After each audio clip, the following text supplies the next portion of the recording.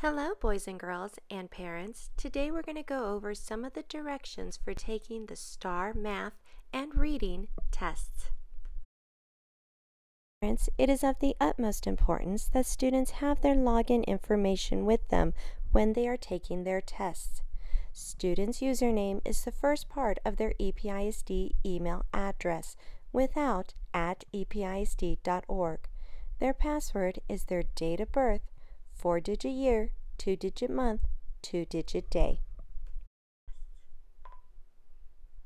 To get started, you will need to find class link for EPISD.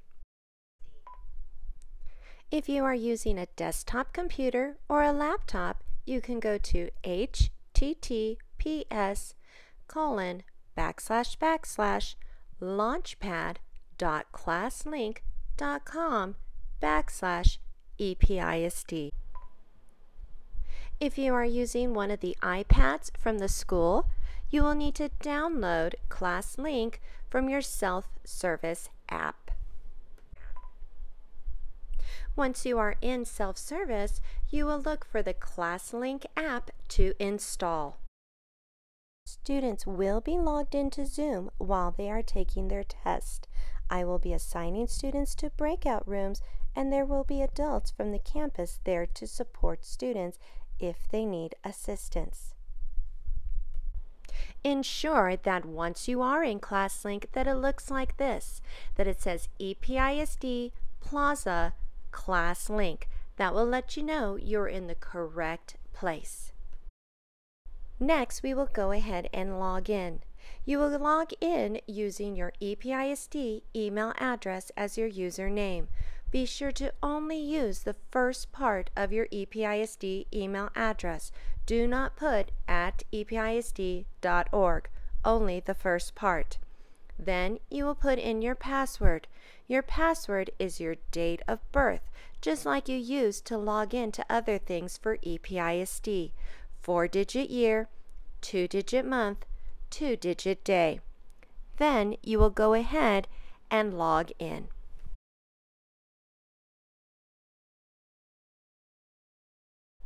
Next, you will look for the Renaissance link. It'll have an R, and it looks kind of blue, green, and gray. And you're going to go ahead and you're going to click on that Renaissance link to go to Renaissance. For many of you, this might be your first time logging into Renaissance this school year, so you may need to go ahead and log in one more time using the first part of your EPISD email address and your password.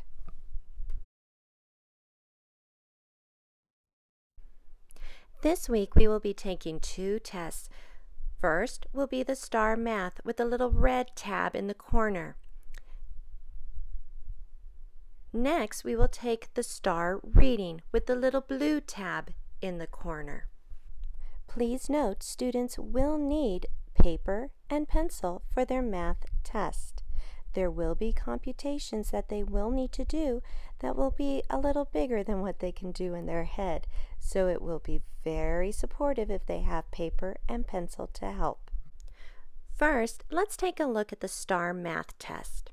Once you are in, you will go ahead and you will select Attendance, the one with the letter A.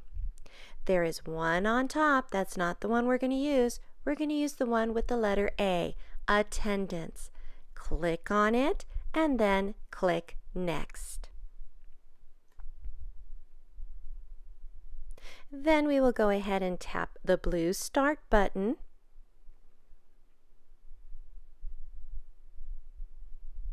And then we will begin our test with some practice questions. The first one says 2 plus 1. 2 plus 1 is 3, so I'm going to pick 3 and then the blue button, Next. How many boxes are there? I'm going to count the boxes. 1, 2, 3. I need to find the number 3 and then click Next. 2 plus 3. 2 plus 3 is 5. So let me look at my answers. I have 2 That's not right.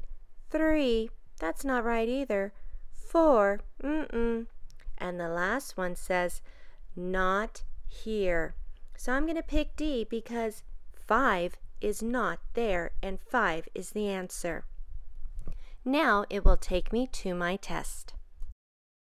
Students, make sure that before you click the next button that your answer choice is highlighted blue. It should look blue around it. Once you know that it looks blue around it, then you may go ahead and tap the next button to go on to the next question. Pay attention if there is a clock that appears at the top of your window. The clock means that time is running out for that question, and you may want to go ahead and pick your answer choice quickly. I am not saying to rush, boys and girls, but I am saying if you see this clock pop up, to please go ahead and tap your answer. If you are having problems with the practice questions, this window will pop up saying the practice is over. Please ask the monitor to help you the next time you practice. It is very important that you let the grown-up who is in your breakout group know that this has popped up. That way, that grown-up can help you out with whatever problem you are having with the practice test. Now, boys and girls, you will be in breakout rooms to take your test, and there will be a grown-up there to help you from the school. So we don't disturb our other friends, let's make sure we use our emojis, our Zoom reactions to help us let those grown-ups know when we need help or when we are done. If you need help, boys and girls, let's use our clapping emoji. Right? Unless you know how to find your raise your hand button, just use your clapping emoji to let that adult know that you need help so you don't disturb your friends. When you are finished, let's use our thumbs up emoji to show that we are done with our test, because once again, we do not want to disturb our friends who are still taking their test and trying their best.